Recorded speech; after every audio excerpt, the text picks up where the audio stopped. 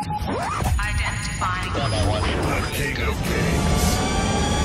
Choppa for the win.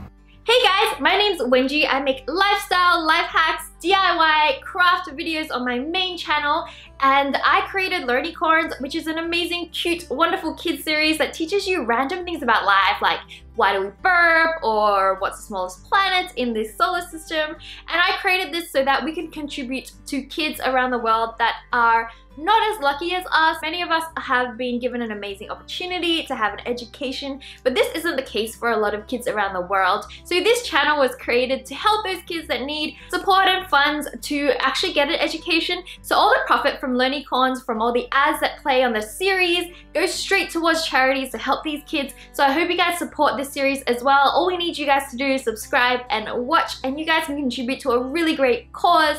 And plus, it's so entertaining. I love the characters. And speaking of the characters, I actually want to request Chopper to make me a Frankentim cake because I think that will be super adorable. Guys, my favorite character is Potato Corn, so maybe I should request for him to make that as well. Thank you so much, Chopper. You're amazing and talented, and I can't wait to see the cake. Thanks, Wengie. That's very kind of you to say. Here is your Frankentim cake, and stay tuned. I'm going to make Potato Corn as well because he's my favorite. What I've done is I made 6 cakes, which I don't actually use all of them because once I leveled them off and stacked them up to get an idea of the height of the cake, it would be too high. So I just leveled off 4 of the cakes, and I chose a vanilla, a strawberry, and 2 chocolates, and I just filled them and stacked them up to the desired height and gave them a crumb coat all the way around, making sure the cake is sealed. Now with Frankentim's head, it's on a bit of a slant, and I didn't want to compromise the structural integrity of the cake, so I just built up one side with a little bit more buttercream to give that appearance of a slight lean back. And this is basically a Frankentim inspired cake, not an actual reproduction of his head. So once I was happy with the buttercream, I dyed some fondant green and then rolled that out into a very long rectangle, because to drape this over the top and try and smooth out the pleats would be an absolute nightmare. Side tip, I did actually try it that way and it was just impossible. So I did the long rectangle, trimmed it off nice and neat, wrapped it around my rolling pin, and then went around the entire edge, letting it just fall over the top because I'm going to trim that away anyway.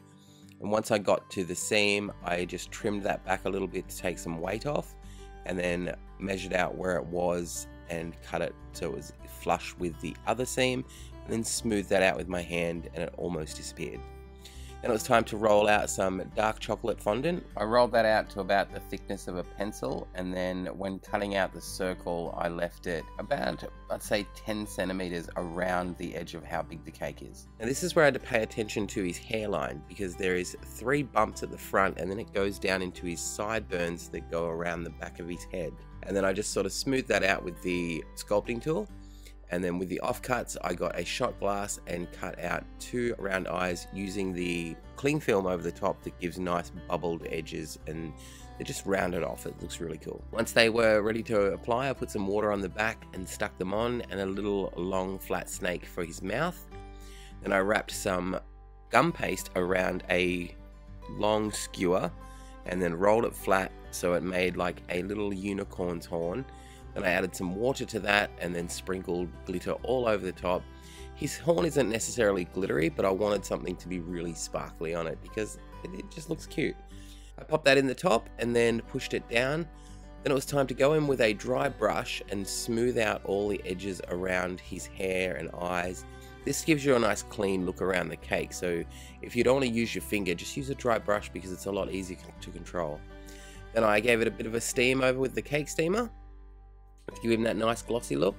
And for his bolts, I just pushed some dark chocolate fondant on and made that into a cylinder, then some end stoppers, plugged them into the side of his head and painted them silver with an edible food paint. Whilst using the silver edible food paint, I realized that multiple brush strokes would leave streaks, so if you want to let it dry fully before you apply a second coat, that would be best. And there you go, there's your Frankentim cake from Learnicorns.